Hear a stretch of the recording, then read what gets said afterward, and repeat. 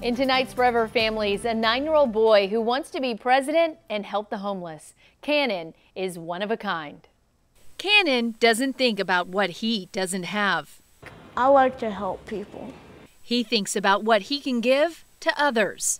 One time, I helped this one homeless person. He was walking around and he had the sign up and it said, "Please give me food." And then I was about to pull out my cookies and eat it, but then I said, "I'm not gonna be greedy. Here you go." And then he said, "Thank you." And then I was like, "You're welcome."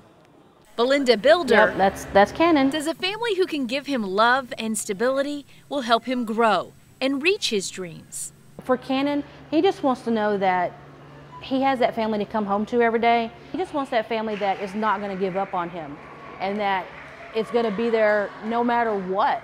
Cannon loves video games and making new friends. What does family mean to you?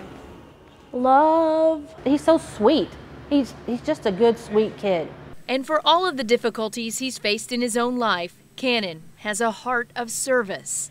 On the way here, I was saying that I would want to be the president so I could make these free homes for all the homeless people and give them cars, money, food, clothes. And I also said that I would give my CPS worker or anyone in this entire world money.